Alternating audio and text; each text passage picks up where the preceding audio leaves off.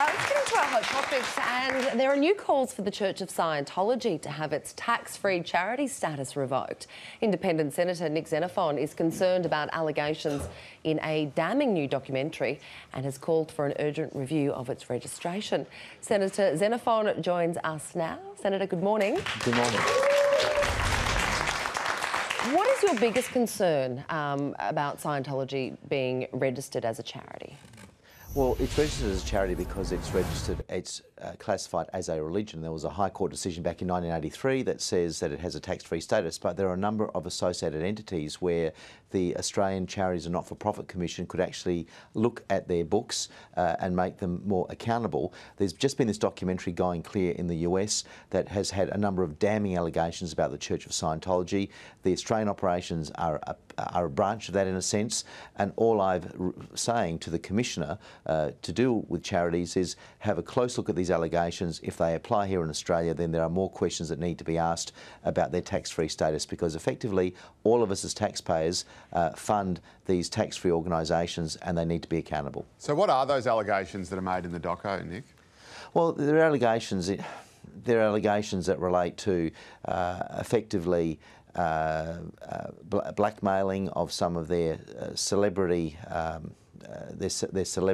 Scientologists, including John Travolta. There are allegations about the way that they have spied on people. There are allegations in terms of unethical and potentially unlawful behaviour in terms of the way they conduct their operations. It's quite damning, and I think it's best for the Commissioner, for the ACNC, to look at that closely as to whether some of the associated entities of Scientology should at least show cause, should indicate whether they are complying fully with Australian law and whether they're in any way involved with some of these activities overseas. Senator, I find it strange that they're called a charity in the first place. I mean, they call themselves a church, and really most people think they're a cult. But I wonder, do other churches in Australia, like the Anglican Church, the Presbyterian Church, the Catholic Church, do they have charity status? Yes, they do. If under the Constitution, if you're classified as a religion, then you get tax-free status, and I think that's fair enough. But with that should come some responsibility in terms of some openness, some transparency, to show, as they do in the UK, that you have to show that what you do overall there's a public benefit, that what you do, you're doing more good than harm. And I've met enough victims of the Church of Scientology here in Australia to have some serious concerns about the level of harm they cause to individuals that can be caught up in cult-like activities. Because, Senator, give us some of those examples, because for some time you have been involved with trying to investigate the Church of Scientology, haven't you?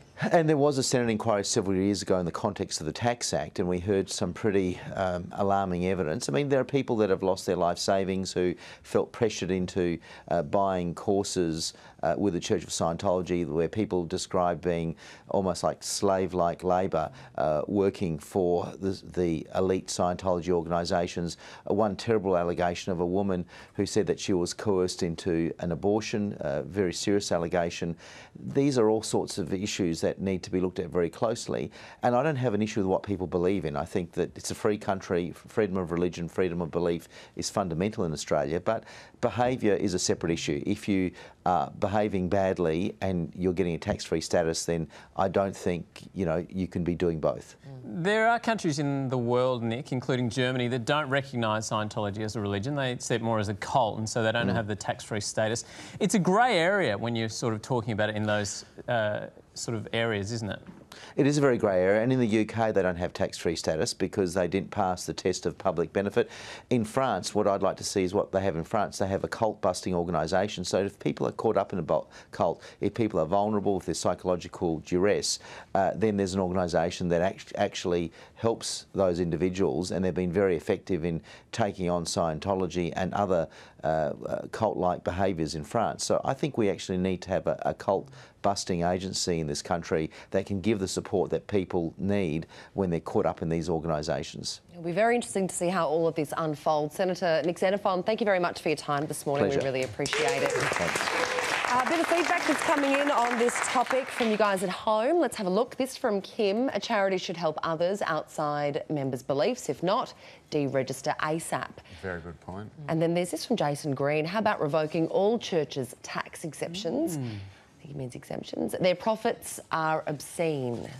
A lot of churches do a lot of good for a lot of people. I wouldn't suggest that. And this one as well, next step, separate the profitable business income section of the church from the standard church income and tax that as well.